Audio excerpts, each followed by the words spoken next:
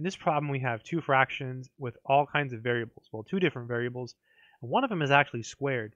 And the question is to multiply. So we need to think about what we can cancel. Well, the 4 and the 9 don't reduce, and these don't reduce. But look, here we have an r, and here we have an r. So we can just do this, and they go away, because they cancel.